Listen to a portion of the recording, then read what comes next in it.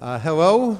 I want to welcome you all to the University of Pittsburgh Law School. I'm Professor Jules Lobel. I teach constitutional law here, and we are very pleased to have this lecture here today. We always do every year a Lawyering for Social Justice lecture at the law school. It's an annual event, and the law school feels a compelling mission to train lawyers, to train law students, to engage in the practice of social justice and the advocacy of social justice. And we have had a number of very prominent activists, advocates, and scholars in the area of social justice give this annual lecture. 2 years ago, we had Brian Stevenson, who's written a best-selling book, Just Mercy, and is the executive director of the Equal Justice Initiative in Alabama. He gave this presentation. A number of years before that, we had Lonnie Guinier from Harvard Law School and Gerald Torres from Cornell Law School give this presentation. We've had Vince Warren, who's the executive director of the Center for Constitutional Rights. David Cole, who's he's a professor at Georgetown, is now the legal director of the American Civil Liberties Union, give this presentation. So it is with a great honor to welcome another illustrious scholar and activist, Martha Chamalis, to the law school today, and Deb Brake will introduce the introduction for Martha. Right, thank you, my friend. Welcome, everyone, tonight. Thank you so much for coming out for this really exciting evening. It is truly my pleasure and my great, great honor to introduce tonight's distinguished speaker for our 2019 Lawyering for Social Justice lecture, Martha Chamalis. Martha Chamalis is the Robert J. Lynn Chair in Law at The Ohio State University, where she teaches torts, employment discrimination, feminist legal theory, and courses on gender and the law. She is a leading national scholar in employment discrimination, tort law, and indeed on many varied issues affecting women, feminism, gender, and justice. I could go on a very long time about her scholarly bona fides, but since that would just delay our getting to the reason we're all here, I'm only going to mention a few of them. She is the author with Jennifer Riggins of The Measure of Injury, Race, Gender, and Tort Law. She has a brand new, hot off the presses treatise on employment discrimination law that I just got my hot hands on today with a signed copy. And she literally wrote the book on feminist legal theory, the book that is used in law school classrooms around the country and titled appropriately, Introduction to Feminist Legal Theory, or I wrote the book on feminist legal theory. She has published in the highest echelons of law journals, Michigan, Penn, Chicago, UCLA, I could go on. She's been a visiting professor at the Harvard Law School, among many other distinguished institutions. Her work is broad and it is varied, but the common element is her use of critical feminist insights to disrupt established paradigms, press the boundaries of law, and draw feminism into conversation with allied social justice movements. Before joining the OSU faculty, Professor Chamalis served on the faculty at Louisiana State University, the University of Iowa, where she also chaired the Women's Studies program, and right here at the University of Pittsburgh School of Law, where she was a member of our faculty from 1994 to 2002. I call those the Martha Chamalis years. And for those of us who had the privilege to serve on the Pitt Law faculty during the Martha Chamalis years, all of these accolades and distinctions do not begin to capture the essence of the real Martha Chamalis, whose insights, sense of humor, and nose for social justice remain unsurpassed. Several of us have had the good fortune to be mentored by Martha Chamalis. I'm looking at a couple of them in the front row here. Martha Chamalis is known far and wide for her wisdom and generosity in mentoring newer entrants into the legal academy. Many legal scholars are adept at deconstruction and critique, and Martha Chamalis can hold her own with the very best of those. But what truly stands out to me about Martha Chamalis is a much, much rarer quality: the ability to build up. Build up ideas, build up institutions, build up theory, and build up people, all with an eye toward realizing the feminist aspiration of a more just world. Please join me in giving a warm welcome to Martha Chamalis.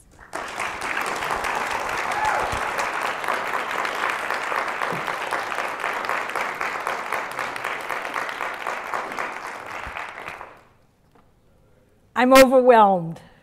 It is so wonderful to be back at Pitt. And I just felt like, yes. And I felt like it had been quite a long time, actually 17 years, and that's a long time. The building has changed, the faculty has changed, but there's still that wonderful feeling of coming home, coming back, and I just have to say, with Jules and Debbie and Lewin and Vivian and Tony and Bernie and so many others, it's Bob. It is great to see colleagues. It is great to see the students here. I went to Jules' seminar, was reminded of just how interesting Pitt students can be. And it's just very nice to be able to meet and give this lecture to everyone. So I'm going to be, I hope you can hear, I'm kind of mic'd up. I'm going to be giving my lecture here, so maybe I can look at the slides if I want. But also because I just kind of look like a talking head there. I said to Debbie, how much can you actually see? And she said, well, just here. And I thought maybe it would be a little bit more informal if I'm here, so I hope you can all hear. So my topic today is the Me Too movement. It's quite interesting that it's been a little over a year since actress Alyssa Milano sent this tweet. There was more to the tweet. If you've ever been sexually harassed or assaulted, write "Me Too" to reply to this tweet. And so many celebrities and thousands of other women took to social media, as we know, to tell their stories of sexual assault, abuse, and harassment, that in a relatively short period of time, Me Too became a movement. And it was sped up, of course, by the amplifying effects of Twitter and all forms of new communication.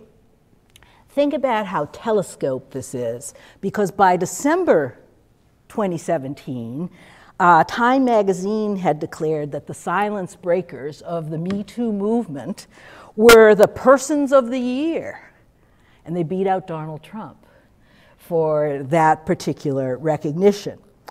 I think that this past year and a half has showed that the Me Too movement has some staying power. We never know how long, but some staying power, particularly given the competition for attention when each day seems to bring a new crisis or outrage or hardship that relates to social justice.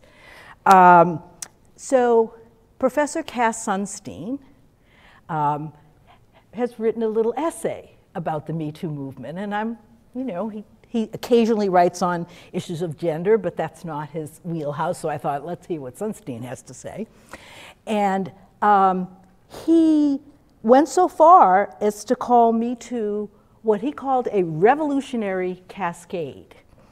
And he analogized it to the Arab Spring.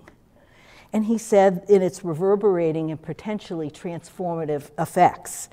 I'm not so sure I think it's quite that revolutionary, but the one thing that I think I know for sure is that Me Too has made victims see their experiences in a new light. It has that power for the people, the victims themselves.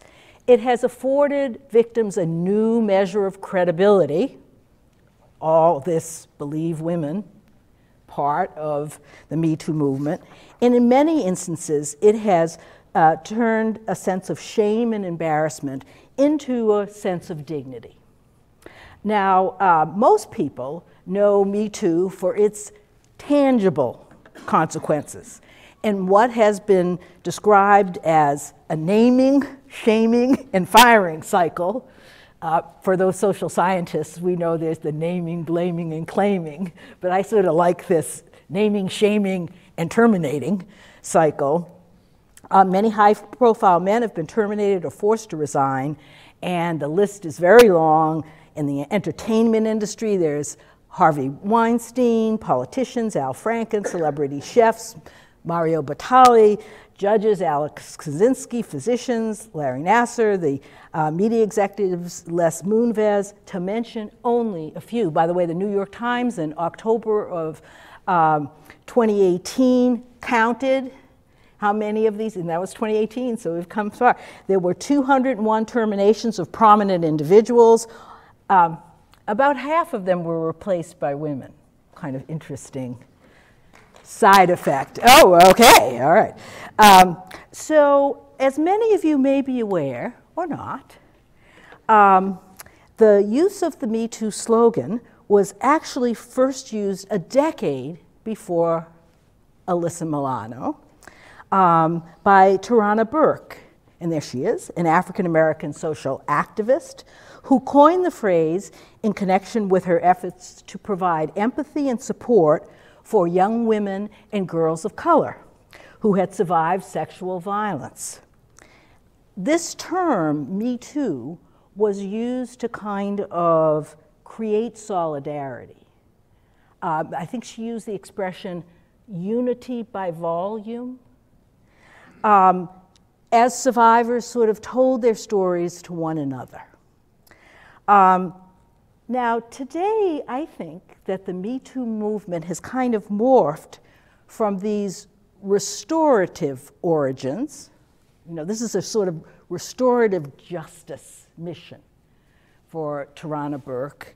From these restorative origins to a movement that also seeks accountability, firing, and social justice. Me Too allegations and narratives often carry detailed accounts against specific individuals. You know, not just to provide the solidarity bonds. And I thought it was interesting.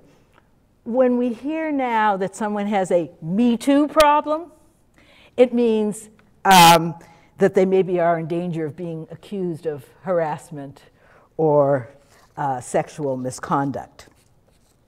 So, despite this emphasis on accountability, I think, in the current Me Too movement, criminal prosecutions stemming from Me Too violations to date have actually been quite rare.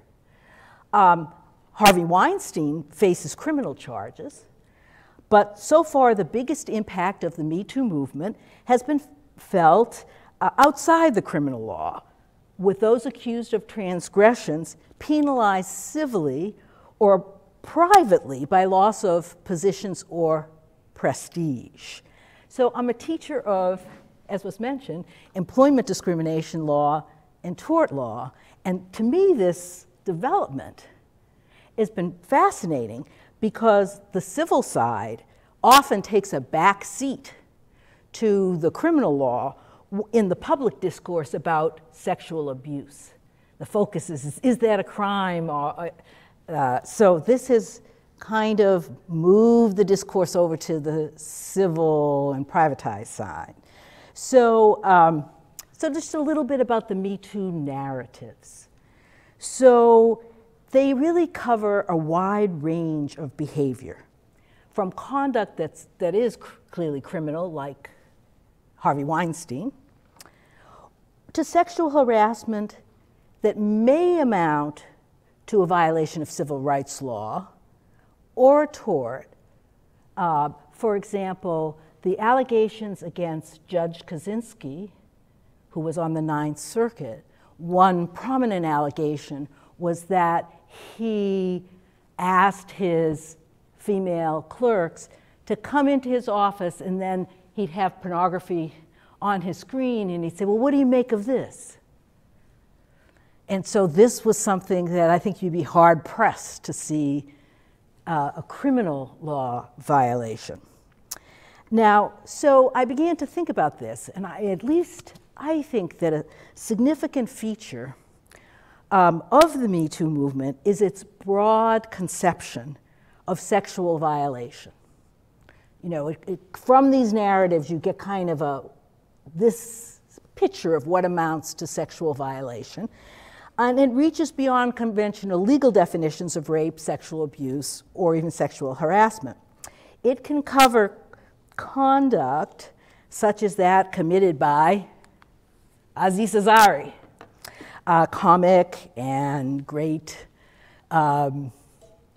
originator of the TV show and other new types of critiques on race and gender. And so the Me Too narrative that I won't say Aziz Ansari was never terminated, but he had to sort of take a break from his profession, came from a woman named Grace, who was a 22-year-old who said that Aziz Ansari pressured her to have sex with him on a date. So the date kind of started in the West Village in New York, and here she is, 22, Aziz Ansari, is cool and a celebrity. You know, they have dinner, she's taking a picture of what they're eating, she's tweeting it out there.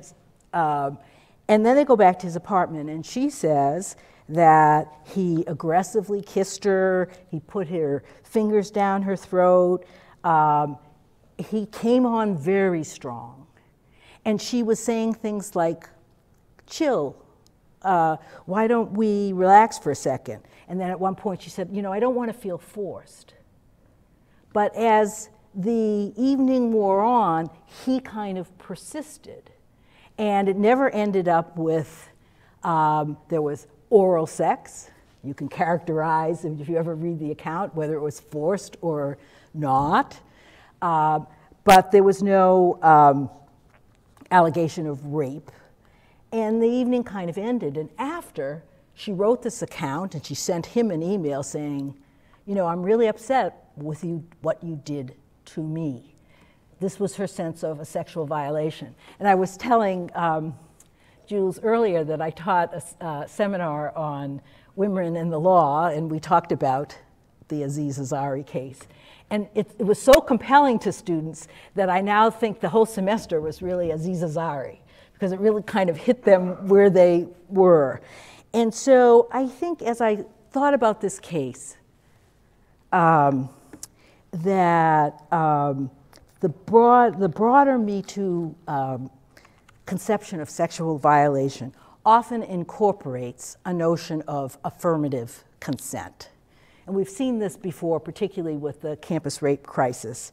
Sometimes colloquially, this is known as only yes means yes. It goes beyond no means no, and requires a knowing, voluntary, and mutual decision to engage in sexual activity. And affirmative consent is also understandable by what it isn't. And it's not enough. Consent is different, does not equal silence, lack of resistance, passivity, or ambiguous actions. So, to me, the debate that swirled around Ansari's actions with Grace demonstrated to me that Me Too was not just about enforcing established law, although it is that, but about changing norms and stimulating changes in the law. So as students and lawyers, many of us want to know, will Me Too evolve from a cultural movement into a legal movement? Will Me Too be able to somehow embed itself in the law and close the chasm between what feminists think constitutes equal treatment and what really tends to happen to women in everyday life? For example, in the workplace, will we go from a reality, and I think this is a reality for many in the workplace, where harassment and abuse is kind of an open secret, and wrongful behavior is often normalized? Will we go from that to a norm where victims kind of regularly speak out rather than keeping it a secret, and those with positions suffer, those with status suffer consequences? Now, many feminists, here's my feminist legal theory, are wary of law and skeptical that legal change has the capacity to transform social practices and norms. So I thought I would interject just a little theory into our discussion. And to do that, I'm going to introduce you to two theories of social change, and I'm giving you the nutshell version. One from Professor Riva Siegel, and she's a historian from Yale Law School, and then the prominent Catherine McKinnon, who's known around the world as a prominent voice on gender violence in the US and around the globe. So Siegel's theory is sort of like it resembles the French proverb, plus ça change, please excuse my French, plus c'est la même chose, the more things change, the more they stay the same. Now, in her theory of social change, Siegel explains the phenomenon of what she calls preservation through transformation. And kind of when you think about that, it seems contradictory. We think that the two terms actually, don't go together. But the way she explains the phenomenon is that it's a process through which the basic hierarchy may remain intact, even though legal rules and legal rhetoric surrounding it undergo substantial change. And here is, I think, the most interesting aspect of her theory. In fact, you can preserve the basic hierarchy precisely because you've updated the rules and the rhetoric. Otherwise, it would upset the sensibilities of the time. So you kind of update it, make it more palatable, keep it the same, or basically the same. And in the law, Siegel explains how a regime of inequality can soften. Oh, we used to say husbands had a right to beat their wives, the doctrine of chastisement. Then we said, well, they don't have that right, but you can't invade the privacy of the home. Then, okay, we're getting rid of privacy, but the Violence Against Women Act is unconstitutional because the federal government couldn't address domestic violence consistent with the Constitution. So this sort of, it softens, it admits more exceptions, provides a bit more protection, but the basic power structure remains the same. So what does Catherine McKinnon say? So first of all, I would start off, I think McKinnon would be the first person to say, by the way, I know about preservation through transformation and the difficulties of effecting social change through law. But in her latest book, she says she believes that at times real or meaningful change is sometimes possible. For her, the trick is identifying which interventions at which moments can make an appreciable difference. So her book, Butterfly Politics, evokes chaos theory, the idea of, the wings of a butterfly cascading can perfect a big transformation, such that unstable social systems, such as the system of sexual inequality, can sometimes be destabilized, even if they normally tend to return to their starting point when faced with a legal challenge. She maintains that the right small human intervention in an unstable political system can sooner or later have large reverberations. So everybody's saying, how do you get that one small? So I thought it was interesting for McKinnon. She's a political scientist and a lawyer. She has a view that the law can sometimes be a promising site for the butterfly effect, despite the conventional view of the law as precedent-bound and impervious to radical change. I mean, but she maintains, kind of in a nice contradictory way, that the rule of precedent can itself be destabilizing when and if a single breakthrough iterated, that one case, iterated through many variations, opens up a complex flood in a distinctive direction, even as the precedential systems of law resist an initial breakthrough for which there is no precedent. So this all sounds kind of mysterious.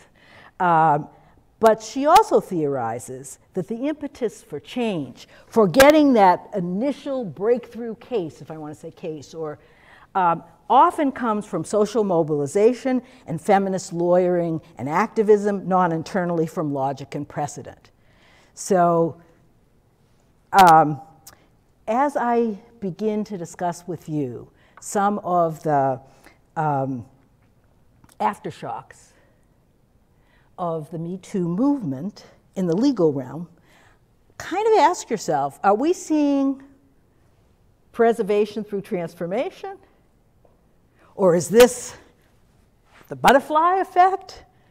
Or both? So I'm going to focus on, 3 areas. I'm going to talk a little about legal doctrine and sexual harassment cases. I'm going to talk about law student activism with respect to mandatory arbitration agreements. And then I'm going to talk about a phenomenon of investigations of sexual harassment conducted by large law firms. And I asked the students in Jules's class, I said, you can kind of imagine yourself in these situations as a lawyer, maybe having a sexual harassment case, or maybe you're going to engage in social justice in a more social mobilization or community organizing way, or you may be at a big law firm and saying, oh, I didn't think Me Too would be here, but here it is. So let's start with sexual harassment.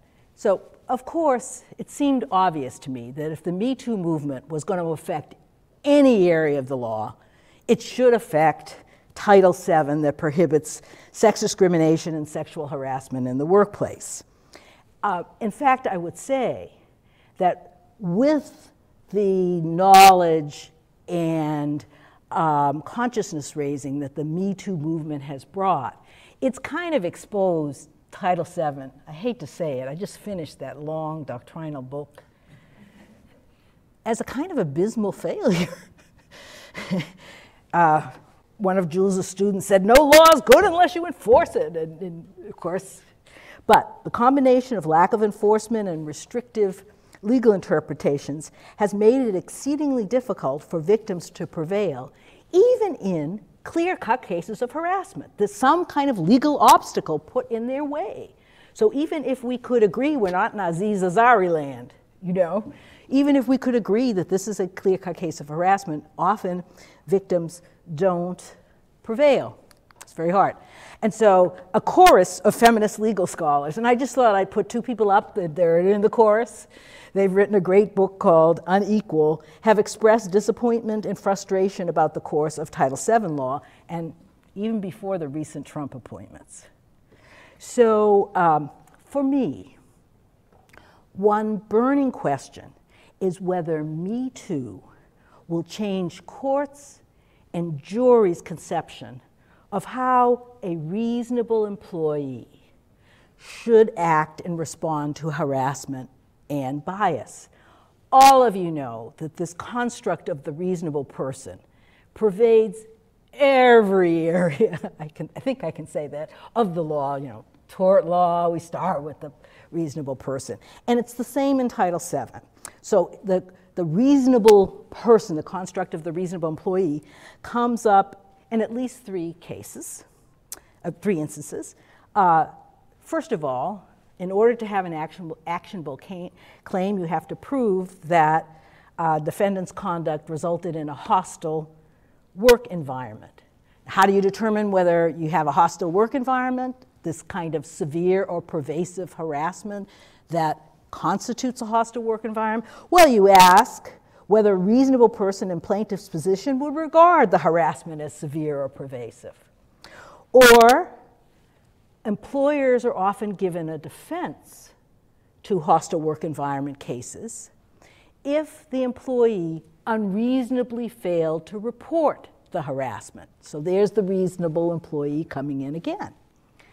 And in retaliation cases, and this is a big staple of Title VII law, the reasonable employee comes up again. This time, did plaintiff have a reasonable good faith belief that the conduct she complained about was unlawful? Now, courts embrace what they call objective reasonableness, the concept of objective reasonableness. And I have to say, I do think that what the courts have created is divorced from many female employees' experiences and often requires women to act in unrealistic and sometimes even foolhardy ways. This often means that employers win on summary judgment, never get to the jury. For example, many courts expect plaintiffs to report every instance of harassment or risk failure of losing their lawsuit if they don't report soon enough. Yet the Me Too movement and studies long before demonstrate that the vast majority of victims, 75%, face retaliation, do not file formal complaints with their employer because they fear retaliation or loss of reputation. And this is for good reason, because employees who do complain, who speak out, often have faced some kind of retaliation. An EEOC report says 75% of employees who complain do face retaliation. And I tell you, just ask Debbie Brake, because she is the foremost authority on retaliation in the country. And it has a lot to do with this, and she looks exactly like, Debbie doesn't like that picture, but I do. And okay, all right. So, will Me Too remake the reasonable employee? So in this bleak winter, I've glimpsed a few little green shoots. And one green shoot comes from the Third Circuit. Hey! In what could be an important sexual harassment case called Mynarski versus Susquehanna County. It actually contains references to the Me Too movement and indicates that Me Too movement can shift a court's view of reasonableness. So the question in Mynarski, it was kind of an ordinary sexual harassment case. Even ordinary ones are pretty bad, in my view. But a woman, Sherry Mynarski, was a secretary in the Bureau of Veterans Affairs and a victim of sexual harassment by her supervisor, Thomas Yadalski. She lost her claim initially because she failed to report the harassment to her employer. Like so many targets of the Me Too movement, her supervisor, Yadalski, was a serial harasser. He was known for repeatedly kissing and hugging female employees against their will, including Mynarski. He also sent her sexually explicit emails and called her at home on her days off to ask her personal questions. That really got me. I thought, work harassment was one thing, but when they're calling you at home. And although he was actually reprimanded for his conduct with other women, she didn't complain, it didn't seem to make any difference. He was still bold enough to keep on doing it.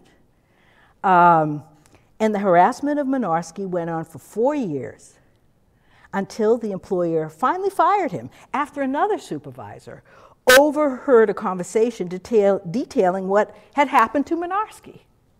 So I think this was a classic example of, in a way, he's not a prominent guy like Weinstein, but it was kind of an open secret in that workplace. Why didn't she complain? It's kind of, why didn't she leave him? Why didn't she complain? She said, I had a young daughter who was ill, and I couldn't afford to jeopardize my job. And she feared retaliation because she said, whenever she kind of stood up for herself, sort of pushed back against anything that he did, he got really nasty whenever she asserted herself. So the trial court granted summary judgment for the employer. They said that her failure to report for this long was unreasonable as a matter of law. And by the way, the lower court's ruling was entirely predictable. Many other employees have lost the right to go to a jury for failing to report for much shorter periods than 4 years. But the Third Circuit reversed, ruling that the case should have gone to a jury to decide whether the plaintiff's failure to complain was unreasonable under the circumstances. In an important footnote, by the way, I tell my students, always read the footnotes carefully, not because I'm a stickler. I'm not a stickler. But because often that's where you get, first of all, you get the text, you know, what did they really say? And then you often get sort of what the court's thinking, sort of the entre nous kind of thing. So anyways, this is what they said, and I just have a little bit up here. The court said, this appeal comes to us in the midst of national news regarding a veritable firestorm of allegations of rampant sexual misconduct that have been closeted for years, not reported by victims. It has come to light years later that people in positions of power and celebrity have exploited their authority to make unwanted sexual advances. In many instances, the harasser wielded control over the harassed individual's employment or work environment. In nearly all of these instances, the victims asserted a plausible fear of serious adverse consequences had they spoken up at the time that the conduct occurred. While the policy underlying Title VII places the onus on the harassed employee to report the harasser and would falter for not calling out this conduct so as to prevent it, a jury could conclude that the employee's non-reporting was understandable, perhaps even reasonable. And I thought, I finally read Deborah Brigg. That is, there may be a certain fallacy, says the court, that underlies the notion that reporting sexual misconduct will end it. Victims don't always view it that way. And as soon as I saw that victims don't always view it that way, I thought, this is significant because it embraces a kind of victim perspective. So Mynarski is just one case, and it may not seem particularly momentous at all, given that the court just uttered a simple truth about employees' reluctance to report. We had 75% up there. However, the attitude in this footnote behind does, if it carried over to other cases, it could produce a ripple effect, because uttering the simple truth from the plaintiff's perspective about the pervasiveness and seriousness of workplace harassment, an employee's precarious position in deciding how to respond to it, could have a profound effect on the outcome of scores of cases. Okay, but, you know, I don't want to get you too excited. Think about, even if Me Too somehow were to change the court's stance about workplace harassment, that would not be enough to transform the workplace, for the simple reason that a large percentage, perhaps most, harassed employees are actually barred from bringing their cases to court. This shocking fact stems from the proliferation of mandatory arbitration agreements. And I just have a law review article in which are contained all the facts I'm going to tell you. Gene Sterlite, you know, hot off the presses. Now, and these arbitration agreements, as you well know, require employees to take their cases to private arbitration rather than to courts. Now, cases are decided by arbitrators, not judges, in an informal setting, not bound by the rules of evidence or rules governing discovery. Although arbitrators are supposed to and often do act as neutral third parties, they don't have to be lawyers or possess any legal training. And I think most importantly, because employers are repeat players in the private arbitral process, which is funded by the parties, they have a built-in advantage over employees who are likely to be in arbitration only once. So it's not surprising that the empirical work cited in this article, the studies indicate that plaintiffs win less often and win less money when disputing claims in arbitration. And also, for all intents and purposes, the arbitration decision is final. It can't be reversed by a court, even when the arbitrator gets the facts wrong or makes a serious error of law. Importantly, arbitration hearings are also closed to the public, and the confidentiality of the process makes it difficult to study and critique. A lot of the studies that she it takes a long time for scholars to figure out what's going on in the world of arbitration. So many mandatory arbitration clauses that are now sort of routine also contain non-disclosure agreements. We've seen this in the age of Trump, that require the parties to keep all aspects of the arbitration process confidential. The secrecy surrounding the arbitration process lessens the visibility of sexual harassment claims and stifles the cascade effect that Sunstein talked about. I think it's important, at least this is a strong statement, but I don't think these mandatory arbitration agreements are agreements at all. They're often contained in the fine print of the employment applications or employee handbooks, and prospective employees have no option to refuse to agree if they want the job for most employees. I think mandatory arbitration is a modern-day Lochner regime where the employer has all the bargaining power. So knowing a good thing when they see it, employers have gotten on the arbitration train. A recent study found that over 50% of non-unionized private sector U.S. workforce is covered by mandatory arbitration agreements, and that percentage has steadily increased. And I'll tell you, when I teach employment discrimination, you learn all this doctrine, and the last chapter we do on mandatory arbitration, it's kind of like the old, never mind. So the federal courts have been of little help in this area. Even before the Trump Supreme Court appointments, the Supreme Court was a fan of mandatory arbitration. They've rejected numerous legal challenges to the practice. The court has repeatedly interpreted the Federal Arbitration Act as trumping federal anti-discrimination laws and even preempting state laws. So for the most part, this means to defeat mandatory arbitration, either Congress might act, don't hold your breath, or private companies must be pressured to renounce mandatory arbitration and allow their employees to sue in court. So this is where student activism comes in.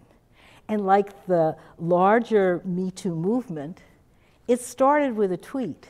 In March of 2018, a lecturer at the Harvard Law School tweeted out select provisions of a leaked copy of an mandatory arbitration agreement from Munger, Tolles, and Olson, a large West Coast firm that required associates, including summer associates, to sign.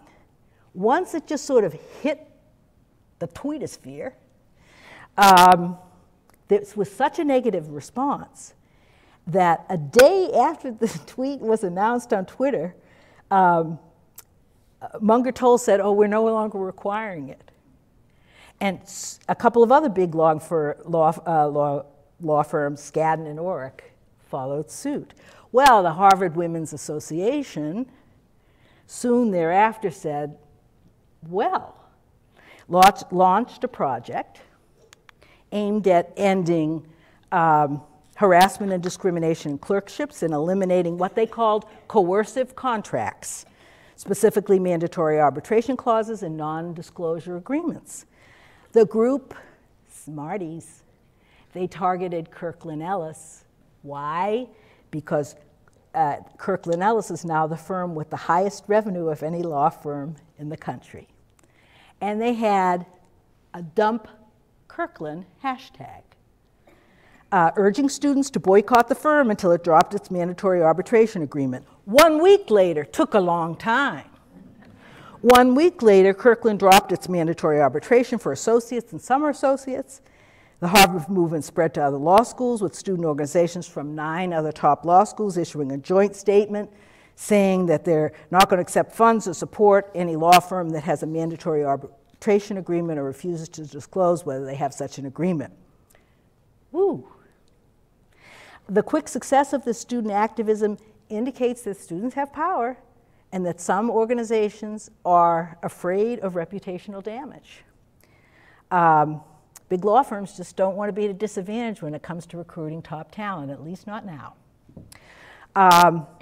By the way, the women in the high-tech industry have also had their activism make a difference.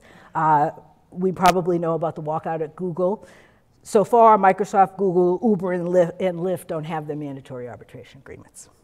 So as important as this activism is, probably pressuring private firms to drop mandatory arbitration has its limits. It's not surprising that this activity comes from privileged women. You know, the law firm professionals, the women in high tech. And that leaves out the vast number of lower wage employees who face harassment in their blue collar and pink collar jobs. Also, to compound the issue, sometimes the law firms will say, okay, you don't have to arbitrate sexual harassment claims, saying nothing about race, disability, national origin, and they don't have any sense of the intersectional nature of discrimination. But I was really impressed by the Harvard women's activism because they not only pushed to get rid of the mandatory arbitration for them, the new associates, but for all non-lawyer staff positions and for all discrimination claims. Okay, very quickly now.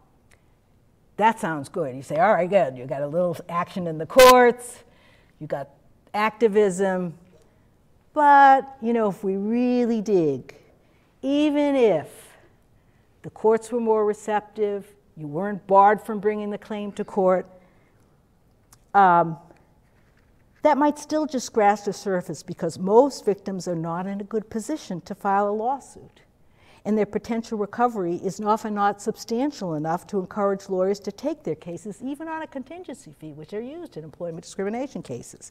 It's long been recognized that prevention, rather than compensation after the fact, should be the principal objective behind anti-discrimination law. Indeed, you all know about it, that you know, in the past 25 years, a whole industry has grown up of HR offices, EEO offices, grievance procedures, diversity training, all designed at preventing harassment and discrimination in the workplace. Unfortunately, I don't think the record is very good in terms of, we wouldn't have needed Me Too if all this worked so well. And there's a problem with the fact that the HR offices are really, they may not have much power, and it's kind of inherently conflicted, isn't it? Because they're there, they're employed by the entity charged with discrimination and harassment. So what's happening in the wake of Me Too? Well, in the wake of Me Too, it happened before, but it's intensifying now. When a company seems like it has multiple claims of harassment, or there's a claim against one of the big executives, they tend now to hire outside counsel. For example, one person who has done a boatload of these independent, Biglaw independent investigations is Mary Jo White at Debevoise and Plimpton, who was a U.S. attorney and former chair of the SEC. The thought is that, you know, now they're really going to get to the bottom of it. They're paying on the average of $475 an hour for this. Firms are shelling out a lot of money. And I think, it's hard to tell, but I think maybe these reports are more extensive than you'd get from an internal HR office. But before we get too excited, you know, there's still the kind of inherent conflict, because these firms are hired, now I know they're hired by the board, not often by the company and not by the offending employee, but there's still this kind of repeat player problem, because if the firm comes out and says, boy, you should have fired this guy 10 years ago, then will the next company hire this firm to do an independent investigation? We'll see. You have to see the irony here. I did when I was piecing this talk together, that we've just, like, the big law firms were targeted by law students. Those are now the very same firms that are the gold standard in doing the investigations. Lawyers win no matter what, and big law wins no matter what. Okay, so I think most importantly, most of the time, these investigations are not made public. You know, you just prepare a report, send, this is sort of corporate law now, and send it to the client. And, but sometimes the reports are public. And there he is. You know, you got to come from the great state of Ohio, Urban Meyer, the legendary football coach. And this was an interesting Me Too aftershock. He was charged with covering up the domestic violence by an assistant coach who had come with him from Florida. They were very tight. And they brought in Mary Jo Small at Debevoise to do the independent investigation and do it too sweet. I said, oh, good, they're bringing in, you know, outside counsel. They were supposed to be done in 3 weeks because guess what? Football season is starting. And so they did a report. And boy, reading the report, it was interesting. I thought the facts were really well laid out.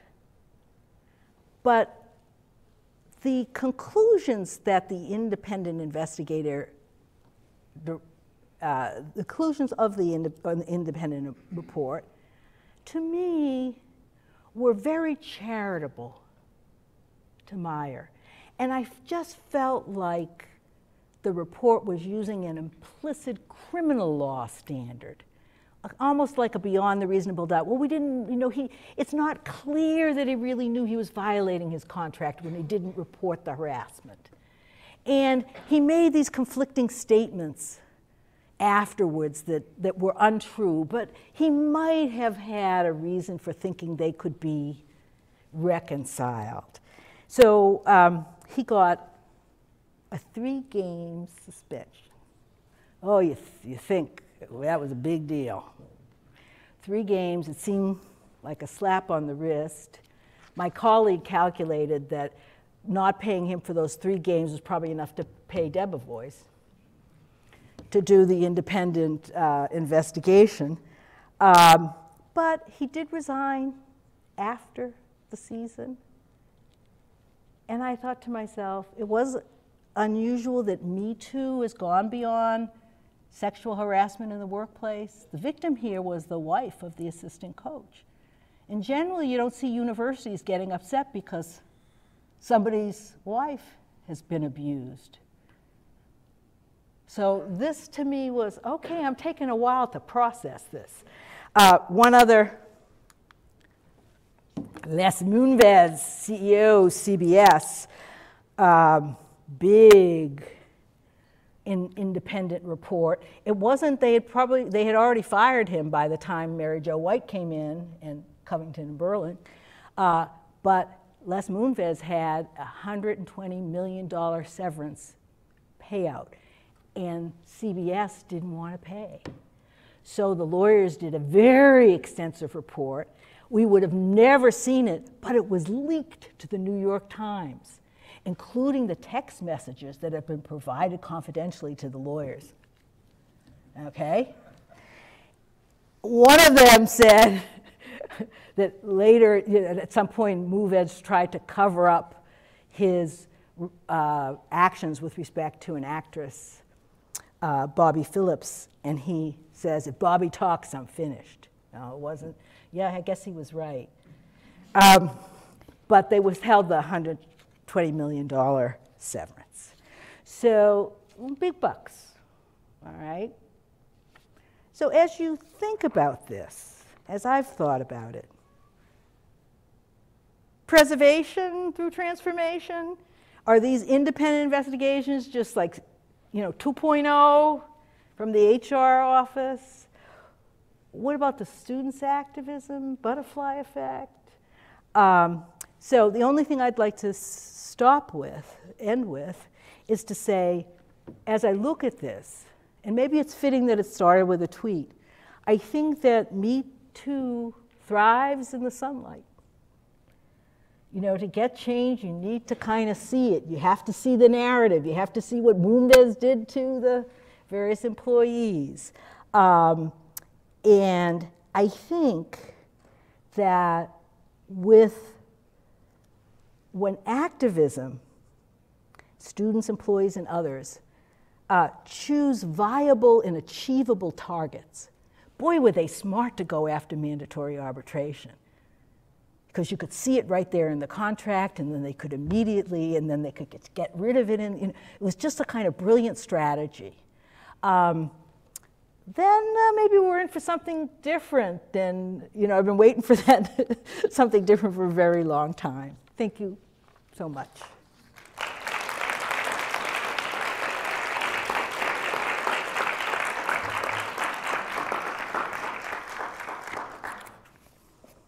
We have time for questions if people have any discussion.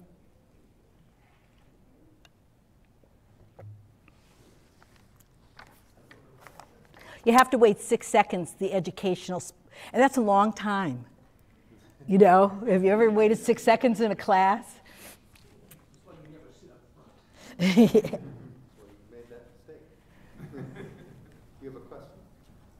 I do. And let me preface it with words that I hate to use, but I hate to hear them.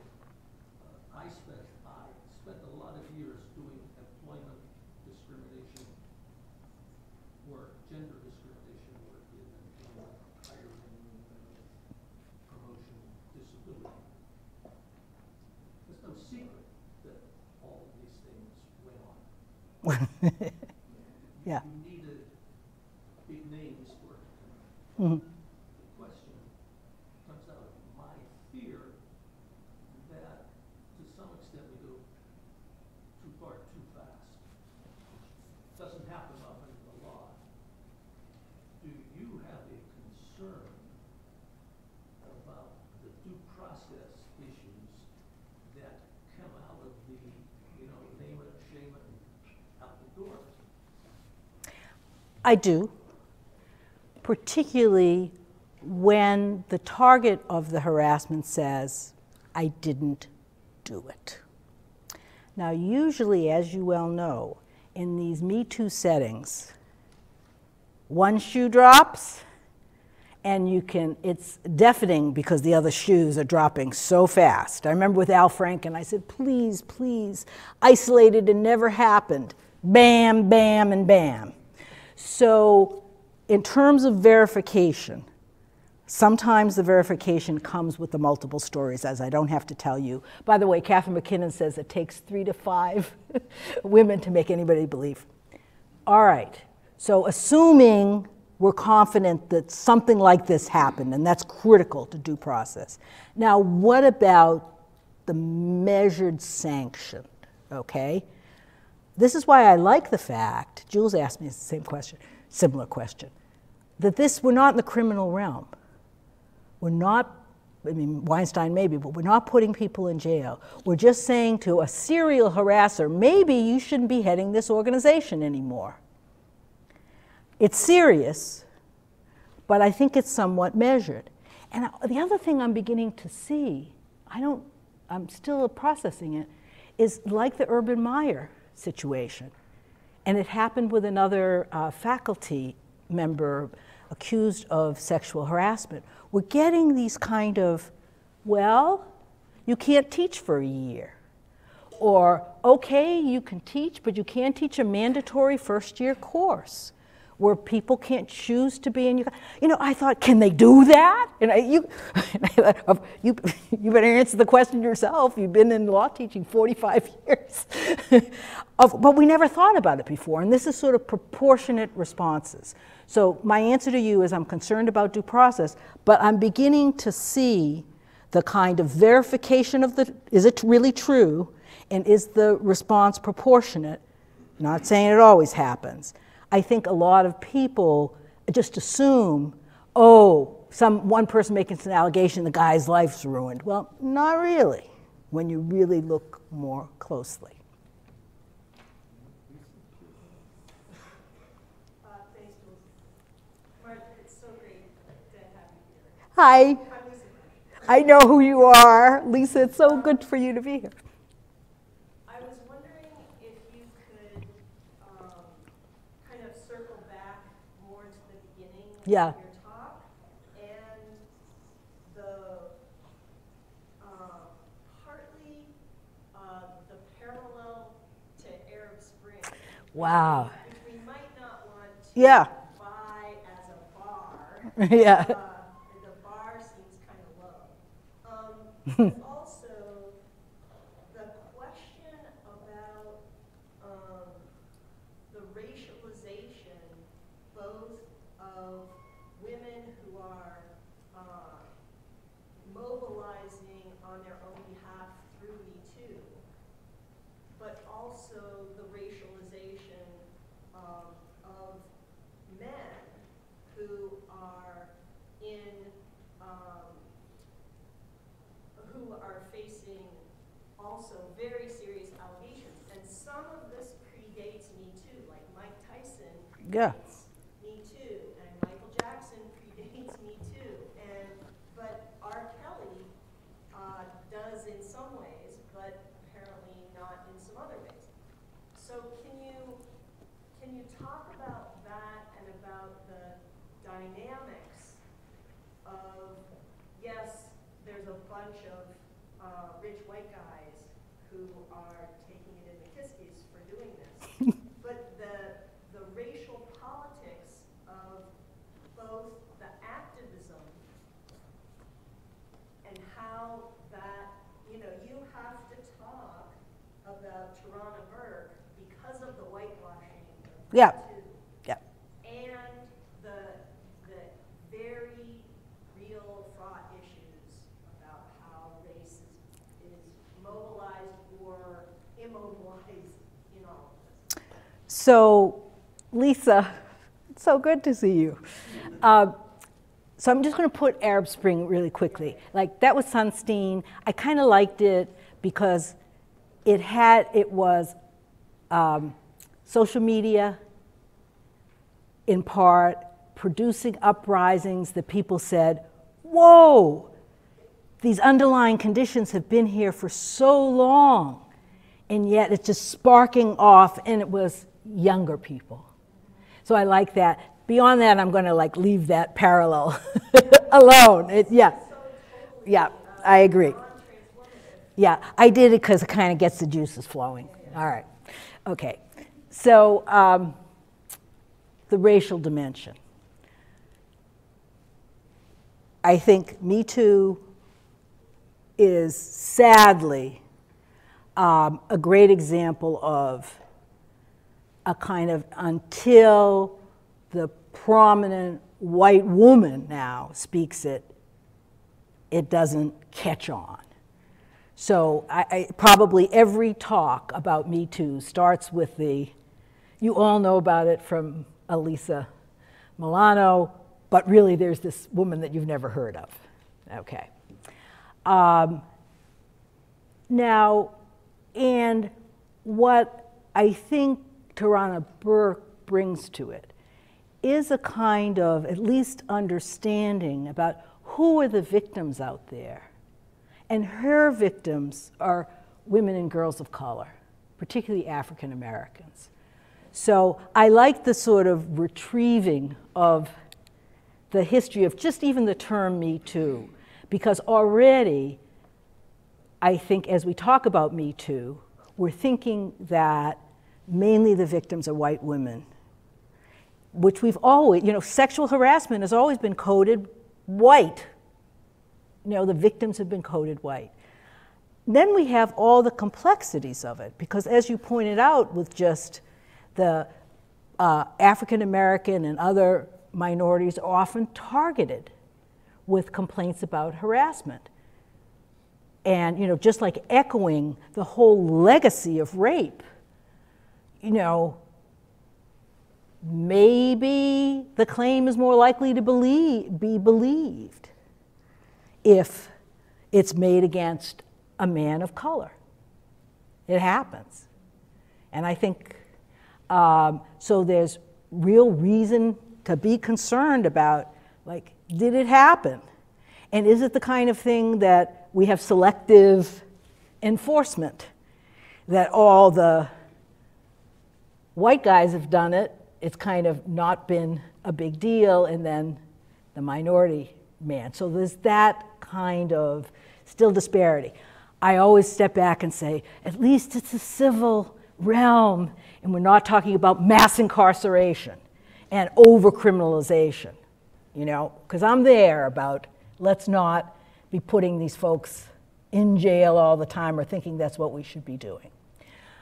One other thing, because there's so much to answer in your question, is that I think it's real mixed up now. It's a function of our more complicated, more multiracial society that we are beginning to see more victims who are women of color in our minds, and we're also seeing now the white guys that rather than the Mike Tysons. So I think the Me Too movement is at least capable of showing the complexity of the racial dynamics. But if I were Reva Siegel, I would say the same old problems exist, and that is it's going to help privileged white women, it's going to hurt disproportionately people of color, and women of color are going to be erased out of this whole narrative. Those are, that's kind of always happened, and maybe it's going to continue to happen. But just real quickly on that point, I mean, Bill Cosby, the accusations, I don't believe they were white women. Mm-hmm. Some of them were. Yes. But that was an across-the-board criminal. Well, yeah, and Bill Cosby, so what's interesting about the Me Too movement, if I had more knowledge and more time, Bill Cosby prosecution predated it. And it's like, Me Too didn't come out of nowhere. In 2017, there was all those systemic cases against the Catholic Church, against the Boy Scouts. We already knew, if you only knew about systemic injuries. And Me Too just introduced it to a new generation, okay? Very important, because, memory gets erased from generation to generation. But also, I think the texture of the Me Too narratives was a little bit more than what we were getting from, here's another Catholic priest or Boy Scout leader who's been charged with sexual assault. So there's the short history of the Me Too movement, and then there's the long history that really needs to be told. As a sexual harassment practitioner, Ah. I just wanted to add a little bit more about how multifaceted this all really is. It's not Yes. just a race issue, and it's not just a gender issue. I think it's largely a class Yes. and an economic issue. I mean, it's happening on every level, but I think low-wage workers, male or female, white or black, or anything else, I think are still not, their harassers aren't being taken to task the way that privileged people are, regardless of their race or their gender. Truer words were never spoken. And so when we were in Jules's class, people were saying, you know, this is all fine with the high-profile men and the new associates in the big law firms, but what about, you know, people? So this is why, if Me Too is going to have an effect, I think that's why I picked out the 3 aftershocks. As Jules said, if we could change the conception of the reasonable employee, that might have a real impact. Yeah, I think that minority case is a game changer, for sure. Good, good. And I also think the activism, like, you got to get rid of you have to at least have the threat of a lawsuit. You know, the arbitration and it cuts off the narrative. So even if you lose in court, at least you were up there saying, this is what happened. Somebody could say an outrage. And if you never get to there. So, but boy, yeah, big deal. So thank you for the talk. I Yes. really enjoyed it. One of the things that I wanted to ask you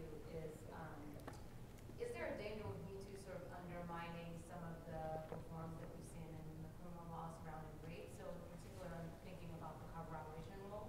So a lot of rape reform laws have done away with the corroboration rule because most times Yes, good point. it doesn't involve anybody else in the room. Yeah. And so there are a lot of laws that have done away with the Yeah. historical requirement that a complainant had to have corroboration of sexual assault or rape in order to sort of successfully get a charge or a conviction. And so with the Me Too movement, it seems as if a complainant is coming forward sort of in public to say, you know, this is what my experience was, unless somebody else can say, you know, this is what my Me too. yeah, me too. Unless somebody else can say hashtag Me Too, then it's as if that Yeah. first violation just never happened. And so I guess I am concerned, while I'm very supportive of the Me Too movement, I guess I'm concerned that sort of individual instances of sexual assault or rape are going to be treated as sort of less meaningful or worthy because there isn't someone else who had that similar. It's such a good comment. So on a number of levels. First of all, let's take the gains we have made in criminal law. So old enough to remember arguing against the corroboration requirement with respect to rape cases. That was one of the first feminist reforms of the anti-rape movement in the 1970s. But did it really take hold? Any prosecutors around here? Is there an implicit corroboration requirement even in the criminal law? So as we draw these contrasts, you know, the gains we made in criminal law, is this going to undermine it? First thing you have to say to yourself, as you well know, I wonder how many gains we've actually made. All right. Second thing is that it reminds me of students that started getting, you know, binging way back when on CIS, you know, and they say, now you won't believe somebody unless you have, you know, that kind of tangible evidence. And there's a little bit of that. I think there's always a danger of backlash. In fact, Susan Faluti's book, Backlash, that was written in the early 80s, she said the first thing you need to know about backlash is that it occurs before you've made any gains. You know, that's and think about it. So we're really used to thinking what are going to be the bad after effects and unintended consequences. You know, we have just so much scholarship on that. But again, it's sort of a balancing, because I think the good part of the Me Too is not the part about the accountability. It's I call it Burkean, Tirana, you know, part, which says, oh, this is common.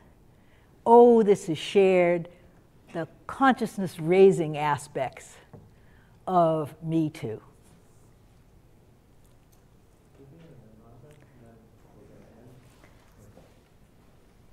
So thank you, Martha, for a really wonderful, stimulating talk.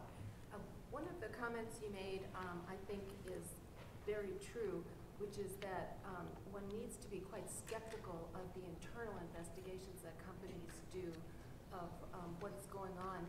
And your account reminded me a lot of what is happening in some foreign countries that have passed laws to impose, this is not in the sexual harassment area, but to impose a legal requirement on multinational corporations that were established in their country with respect to grave violations of human rights elsewhere. And what is happening, though, what is feared and what seems to be happening, these laws are so new it's hard to tell, it doesn't seem good, is that with this duty of vigilance is leading companies to go to court to get an imprimatur that what they are doing is sufficient, that they are complying with what they need to do, and they're vigilant. And so then they can keep on doing whatever it is they want. The second thing that really interested me about what you were saying with the Me Too response to Alyssa Milano is, of course, you have all of these women, untold numbers, for the first time feeling released to talk about the things that had happened to them. But what astonished me, that did not astonish me, what astonished me, well, it did sort of, but what really astonished me were the accounts of what happened in situations like the Matt Lauer one, where women did complain, and they were absolutely nothing was done to help them. So that means these would be women who wouldn't be barred because they complained promptly, and apparently in many situations women complain to their employers not just promptly but frequently, and yet nothing was done. I don't know, but on the one hand, it seems to me there's some improvement in that women are complaining in at least some circumstances. On the other hand, the result is just appalling. So much in that statement, and also important. First part, your comparative point, which was you had to do it, because that's who you are. But so important, and those sociologists and fellow travelers among you know that Lauren Edelman, who works in this area, she's a sociologist who studies organizational behavior, has consistently found that these compliance structures are the good housekeeping seal, okay, of approval, and has come down very hard on saying better not to do it. Maybe it's called bulletproofing, as Debbie well knows. Maybe better not to do it because then they go to court and the court says, this is a good employer, summary judgment. So this, and now I'm glad we have a little bit of language to describe it. You know, I went talk somewhere and somebody said, you know, the check the box attitude. And so that's why the activism is good. And you can never, because the activism is all, don't tell me about checking the boxes. We don't want a compliance review. We want change. We want it now. And when those Harvard students and the others got it within a week, I was like cheering, you know, they finally. So the other point about the women who do speak up, who do speak up. So, you know, maybe they can't go to court because of the mandatory arbitration agreement. More importantly, people tend not to sue when they're still working. You know, the people who sue are the ones who've been fired or who quit. This has always been the case. And just complaining won't do it. You have to fear that if, you know, this is the positive incentive. If we just have these grievance procedures and they complain, we'll nip it in the bud.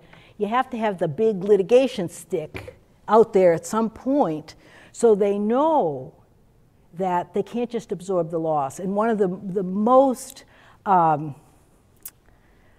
just find it dispiriting things, is that there have been so many systemic suits brought against companies for sex discrimination. You know, this is in the 90s.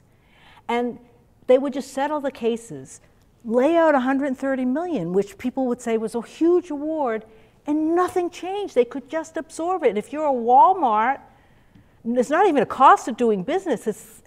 You know, some of the plaintiffs' lawyers tried to cost it out, and they said it's not even like 5 seconds of their, so it's a big deal, and that's a problem. Last question, Rhonda, and then Just wanted to know if you wanted to offer any thoughts on Brett Kavanaugh. Oh, yeah, I have a few. So, it was just wrenching. And when I made that little slide, I said, of course, he got elevated. He didn't get terminated. So, you know, I haven't said anything about Brett Kavanaugh. And I feel like that the hearings, it was a horrible recapitulation of Anita Hill, Clarence Thomas. The one place you don't want to try your sexual harassment suit, particularly one that occurred years before, is in front of those senators. Because it was stacked from the beginning. And even though, I mean, my response, I'm sure, was like Benny's. After Blasey Ford testified, I thought, oh, thank God, finally. And everybody was saying, this is it. And then he came and he was just forcefully said no, like Clarence Thomas said, high-tech lynching, and it's on to the Supreme Court. Now, so Me Too brought her before the Senate, but didn't protect her. Same thing, you know, in a way it was such a replay. There were other women, but their stories were all invalidated. The slicing and the dicing is what, you know, like let's take that incident, slice it off, dice it off. And so we end up, it's all about, do you believe her? And then clearly, insofar as there was any kind of actual deliberation going on, and I wonder if there was.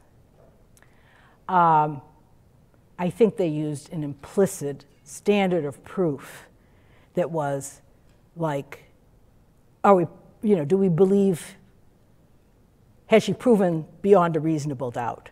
When, of course, we're putting the guy on the Supreme Court, it's not even like we're taking away a job. This is where we should say, you know, actually, let's go to the next person. So, yeah.